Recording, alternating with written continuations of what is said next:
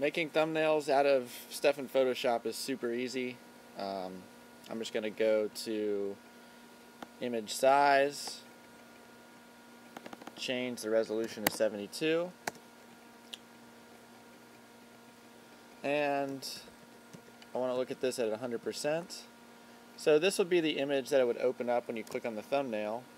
So I'm going to do a Shift Command S to save as, and in my portfolio I'm going to call this a JPEG,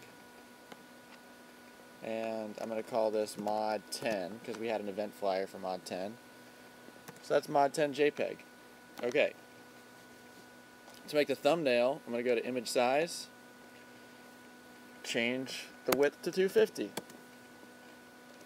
Shift Command S, Mod 10 thumb dot JPEG.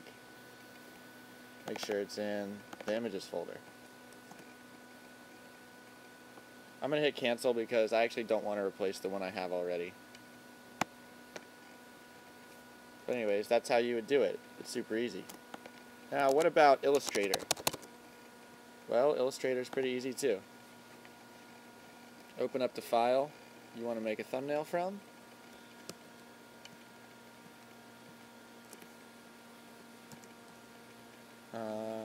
Copy everything.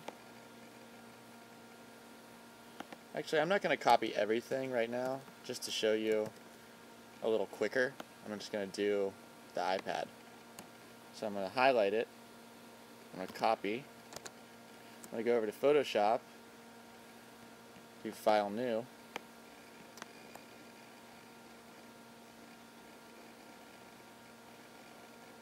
And it's taken a little while, it's okay.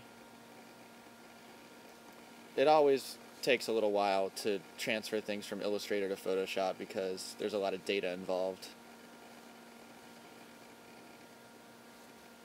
Alright, I want to make sure the resolution's at 72, and it's actually good to have RGB color.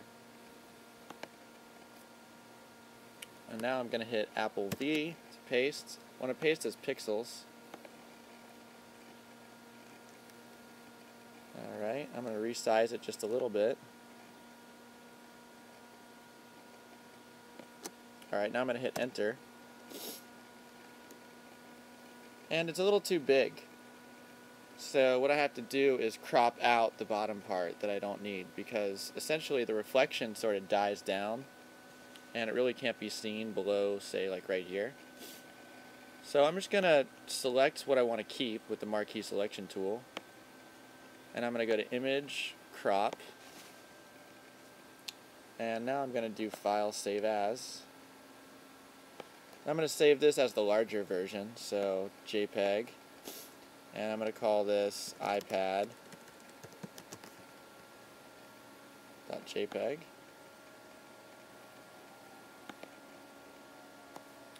And now I'm going to make a small thumbnail version of it. So I can go to Image, Image Size, 250,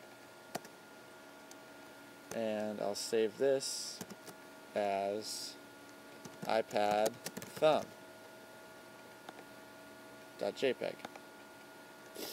If you want the transparency in the background to be preserved, choose PNG instead of JPEG. But if you want a white background, choose JPEG. I'm fine with the white background.